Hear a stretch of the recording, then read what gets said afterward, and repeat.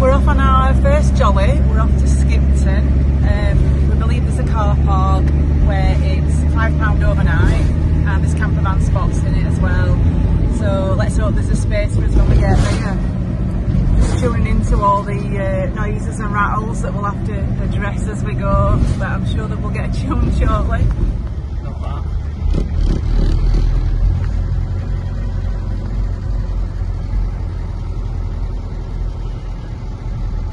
It's over this bridge here.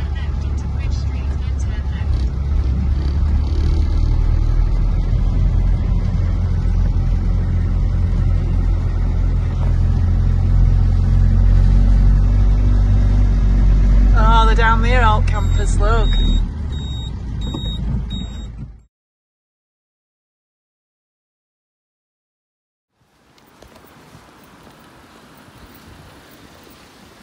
Here we are in the motorhome jungle where we've parked for the night. You can see ours just emerging around the corner. There's some green spaces you're meant to park in, but they're all full, so we're not bothered about them. We're just going to wing it on a regular ticket and see what happens.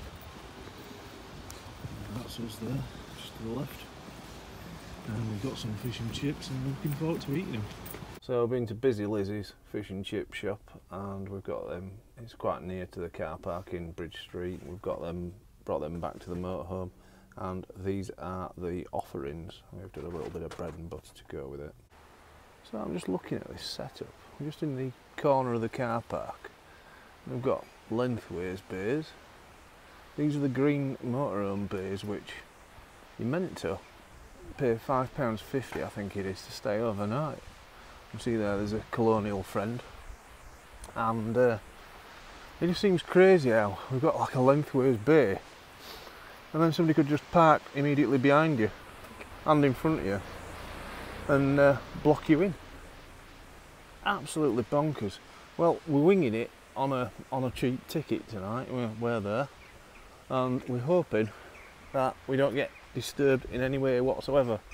As you can see, it's a very popular overnight destination in Skipton. There's a couple of Talbots in, which is good to see, and obviously ours, but as it gets later it just seems to build up. So we're going to go out in a bit and check out the local sites. So we're going for a little walk. We're going to check out on the nightlife. We're parked smack next to the canal. We've got the curry house here and a selection of boats and some nice places to walk. There are quite a few boat trips around here. They do vary in price quite a bit, you know, in the region of £9. This boat here is available for £4, which is the most economically priced boat trip I have seen yet. We've even got boat tours where you can get afternoon teas, Sunday roast dinners and Friday evening fish and chips. There's even more to do in Skipton than I realised, and the cost of a basic boat trip is £9.50 per adult. This is just a spit from where we parked, so it's really good. We've got Phoebe's there, and there seems to be no shortage of choice for various ale hostilleries, and the boathouse bar you just see, and there's even a beer engine just to the left of me on Albert Street there, with the Yorkshire Rose. So you don't really have to travel far to find a local watering hole. And we've even stumbled across Penny Lane. Are we in the right town?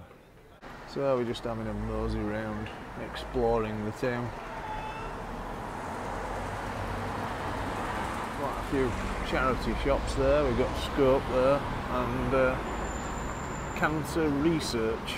So if you like ratting through charity shops, that's available too. There is actually an Oxfam somewhere around here, strangely enough, with a broken window. I'm hoping it hasn't been hit by a professional team. We've got the British Heart Foundation to add to the charity shop list. Still can't remember where that Oxfam is. So you can get a map here just to prevent yourself from getting lost. Why not just take a picture here and save yourself the £1? Another charity shop to add to the list, one that I've not heard of before since. So if you're a charity shop bargain hunter, you should be quite amused in Skipton and entertained. We're not a million miles away from the Devonshire vaults nearby. That's about next door, but 3. So economics being what it is, we're going to go for a jar in Wetherspoons. So what beers do we have here? What have we just brought back? Bradfield Brewery Farmers Blend, and this one's Chinook from, I think, some brewery, I'm not sure. Is that a member of the clergy? Because it's got one hell of a collar. I think they have done you actually, yeah. I think you got a really poor return on your investment with that. Never mind, we'll give it the taste test. So you're studying the menu there. Are you enjoying your pint of Ruddles? Yeah, it's nice. Even better at half the price. You're just looking for the other bargains. I mean, it was only £1.77. I mean, I've gone for the Doom bar. That's good value. A cheap date. You aren't half.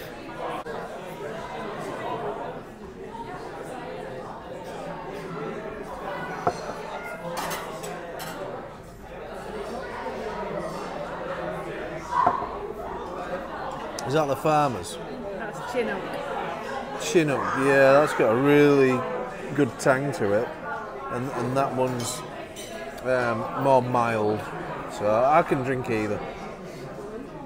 What do you think, Tom? I don't know yet.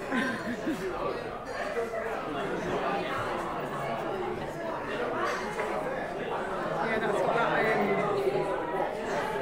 the kind of taste that you'll go for. That one just tastes like mucky beer. Do that one for me.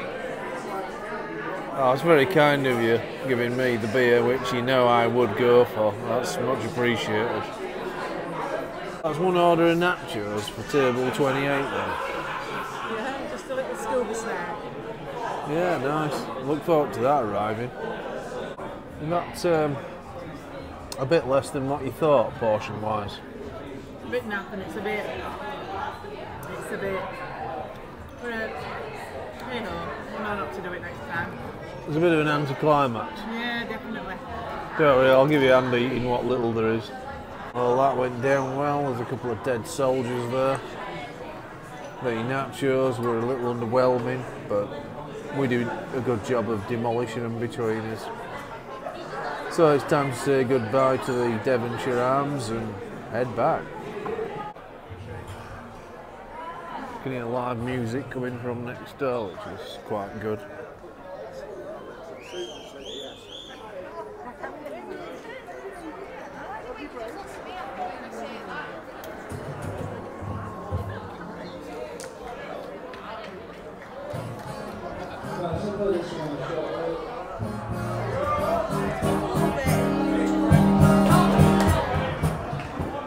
Little insight into the Devonshire vaults.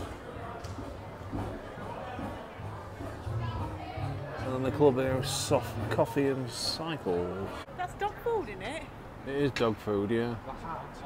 I hope it's delicious in there, at the coffee house and bakery. This is the Oxfam that may be a victim of crime. I'm unsure as to the backstory, but one theory is somebody may have wanted to break in and steal their excellent merchandise. Here we are, returning back to the mobile site. Good morning, and we've woke up to the sound of church bells. I'm not quite sure where the church is. We're just having a look around the car park, and a couple of coveted green bays. They're just over there in that area. They have now appeared. So that's interesting to know. I think your best chance of getting one of them is early morning, but I'm going to stay put because we've got away with a single ticket here, and we're not parked in one, and it hasn't been an issue. So I'm just about to restoke the meter. So I'll just whacked 9 hours on the meter.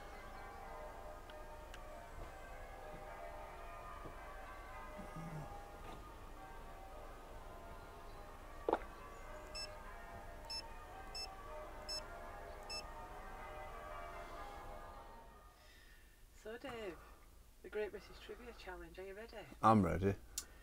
So, when was England first raided by the Romans? 35 BC, 55 BC or 85 BC? I'm going to go for 85. It's 55 BC. Bit of an easier question this time. In Yeah. which London museum might you see Kylie, Justin Timberlake or Wayne Rooney?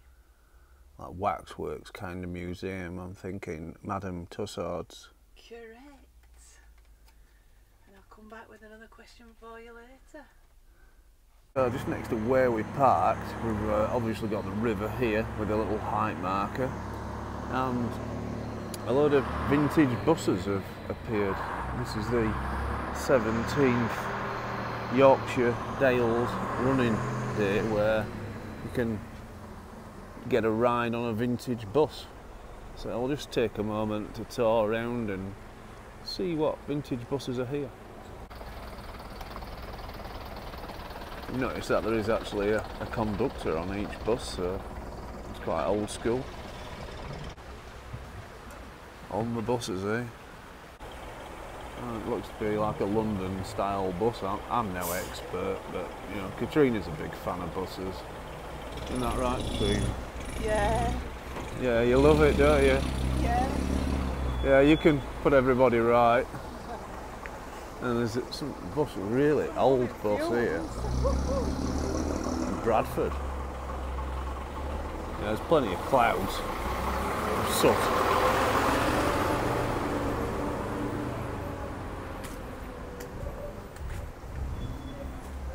Plenty of enthusiasts gather. People nearly as enthusiastic as Katrina. That is the oldest bus I've ever seen.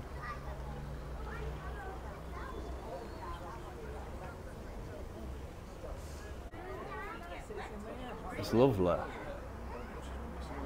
They don't make buses like they used to, eh? That looks really good, that. Made by a craftsman. This vintage bus is Keerage. That's the same vintage as our home. Our Talbot Express. And there's another one.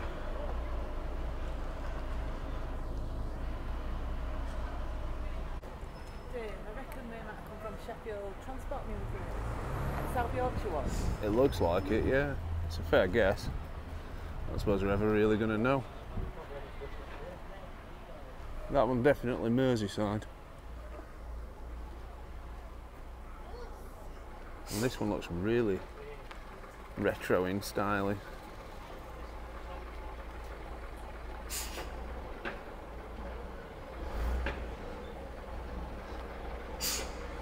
It's only got like a half cab.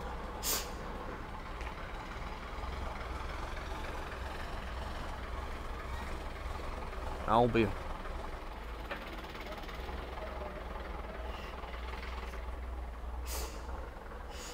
And if ever your vintage bus gets in trouble, why not have a vintage recovery vehicle to provide the assistance? There's a couple of specimens here. These are tucked away behind a few buses in the display out of sight.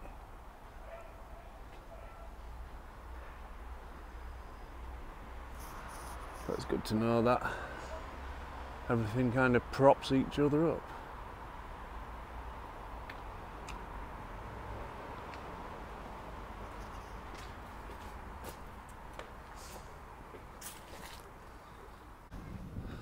Littlewoods. Anybody done the pools recently? Yeah, they're definitely from all over. Some of these buses which are now vintage, I can remember riding on them and not really thinking a lot about it. Definitely that one in front of the camera Yeah, this coach here, that reminds me of the one used in Porridge the movie, where I don't know if any of you've seen it, but they had a celebrity football team come to play at the prison, and well, I don't really want to spoil it, but it's just drawing that memory to me. I am personally wondering if they have came from St Albans, that's quite a distance away from Skipton, or is it just the livery? I mean, we've got Leyland Fishwick's garage, so is that Leyland in Lancashire? Or is it Leyland Bus? More questions than answers. There's also a rally chopper. I haven't seen one of them for a while. That looks a Bobby Dazzler. I hope it's securely locked. They're worth a few quid now. And there is a Morris Marina, which has entered the mix. It's a, I don't know if it's a GT model or GT badged. It does look like it's a GT model, actually. The paint finish on that looks superb. Somebody's obviously spent a lot of time and care nurturing this. And I particularly like the vinyl roof. That looks exceptionally black.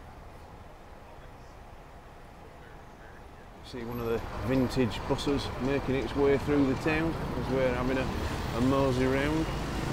I can't help but noticing on the back it is London Transport, and that one's going to Gilders Green Street, Piccadilly Circus and Baker Street and Finchley Road. I don't quite think so somehow.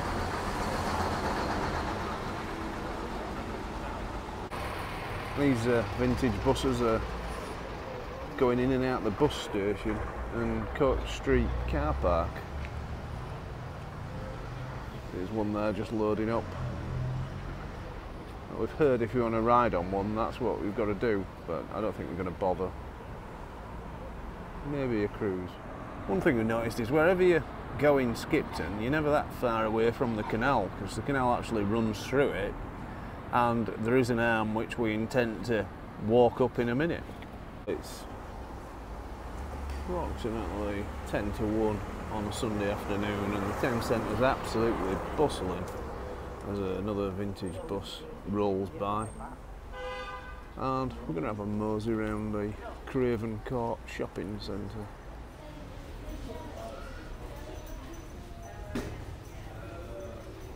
It's a bit of a labyrinth here. What have you seen in that window? Oh, back. Oh. Not short of them.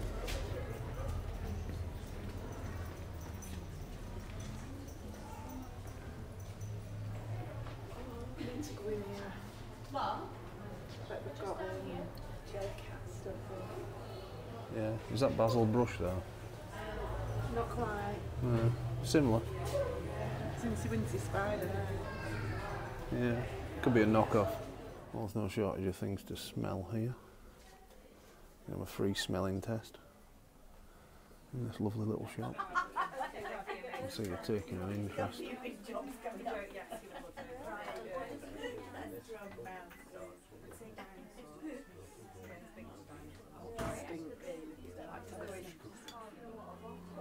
Sometimes I think it's a little wrong stimulating your taste buds with soap. That was Emma's apothecary and our favourite thing. It was a bit like entering in through the small part of a funnel. You seem to expand outwards. The deeper you go in. You'll see another fabled charity shop there. Yorkshire Cancer Research. There's an upper floor too, but the staircase is currently closed for refurbishment. Outside Skipton Town Hall, and a couple of phone boxes have been repurposed as museums. One's a museum and the other one is a gallery.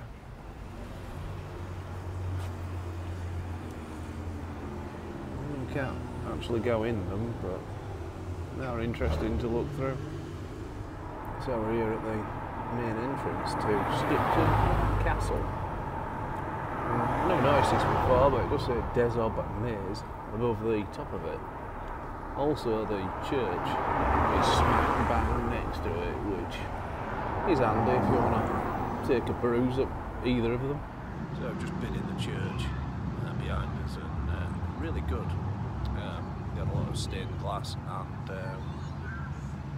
did actually see for the first time ever an anchorite cell, so that's basically where somebody who dedicates their life to God and religious study, they have a ceremony a bit like a funeral, and they actually get bricked into the church and live the rest of their days out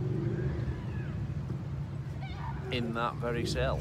So definitely worth seeing. It's a lovely building. So just trying to pork an apple pie from the celebrated pork pie establishment. Looks good to me. It's actually the little pork and apple one. Let's sample it. Any good? Mouthful of pastry. The meat, yeah. Yeah. It's great. Nice. I'll leave half for me, won't you? I will. Well, we're just going to go for a little walk up to Skipton Castle Woods. Go see what's there. You can see right to the back of the castle here on this very path as I'm walking along.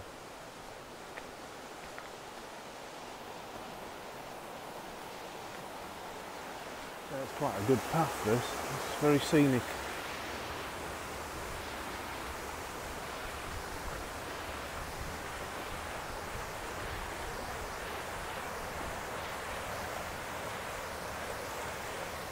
Just meanders. And we're getting nearer and nearer with every step. And here we are, we're at the very beginning. Skipton Woods. Have a look at the map and we think we can do a circular route. This is just the first curiosity we've stumbled across. We've just hit a fork in the road. We either take that route, which looks a lot flatter and easier, or the hilly route. Guess which route the train is taking? I think that could be the best thing. Well, at least we're getting rewarded with a view halfway up. I think we could be going back that way. Took the left fork at the bridge, then the right fork when we climbed, and we're hoping to go full circle round this wooded area. What is that? Remnants of an old shelter. Reminds me of the Wicker Man. And Blair Witch Project. All a bit Blair Witch inspired this. Everything's woven out of twigs. Keep seeing these things along the way. Getting nervous, Katrina. Yeah. No, nobody wants to fall. It's a bit steep. At least to put a handrail.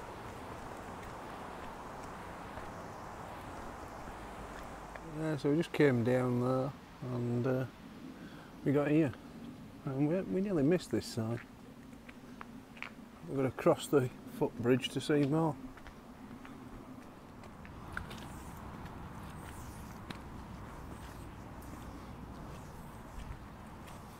As with all school trips, sensible shoes are required.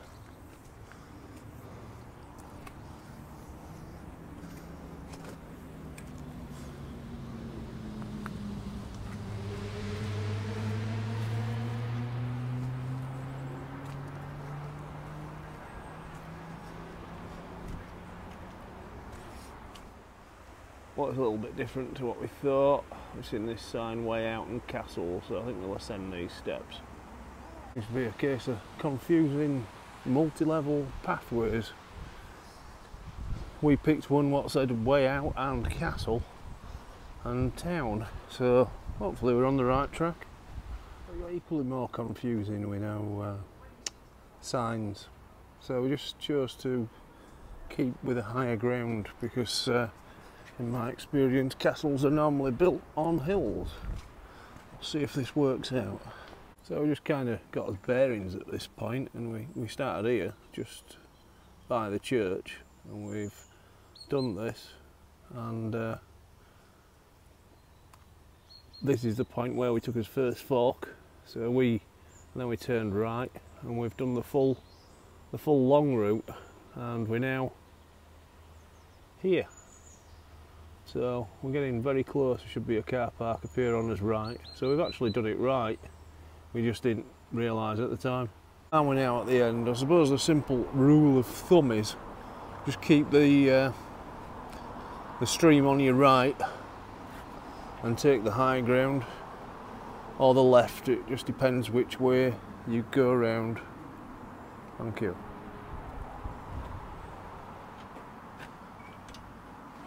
And now we've gone pretty much full circle. We're back at the castle, that's just on our right. And I think what we'll do is make our way to the arm of the canal and walk back that way.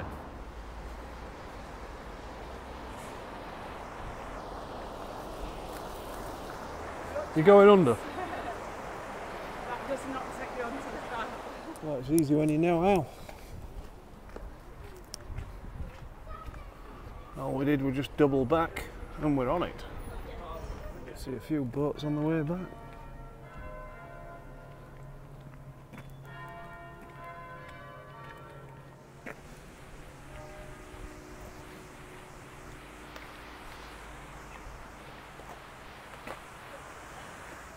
White shoes might not have been the best choice. Well, I didn't choose to go down a blooming sludgy path, you did. I did read that any boats going up the Spring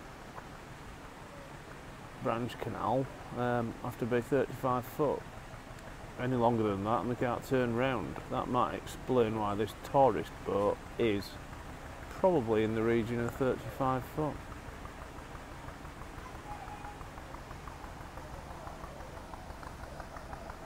It must be around 30 minutes I deduce.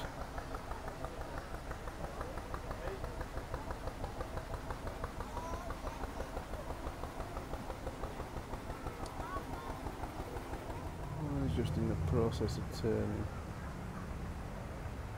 That would explain it. It's all these longer vessels, of which there are many, going to have to go down backwards.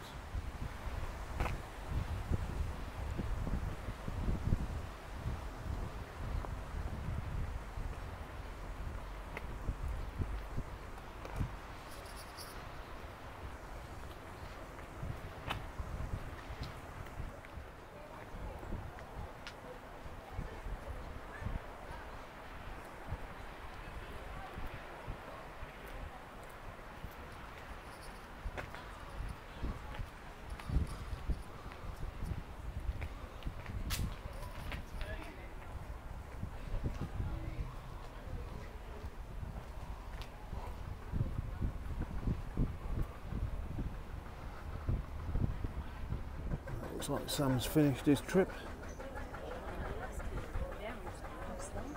Clue seems to be at the sound bar. They've lost a window too. Go to the other side.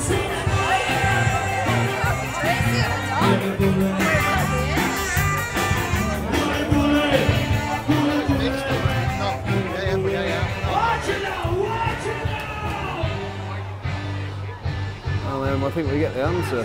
Open as normal. New windows being made to replace the ones damaged in the tsunami. 5th of April 2023.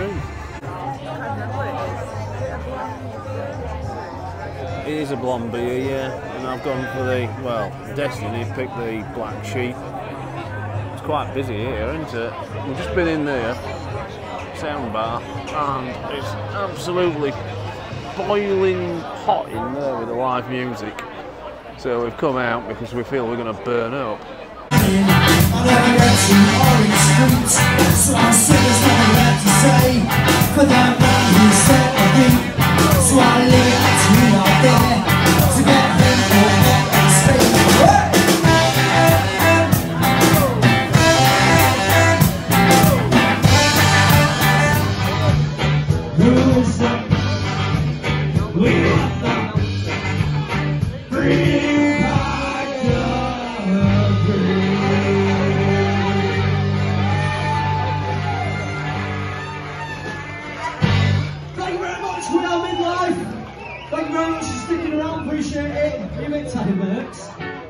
the style as my missus. She's got a revolting hangover, but she's not stopped mentioning, so neither will I.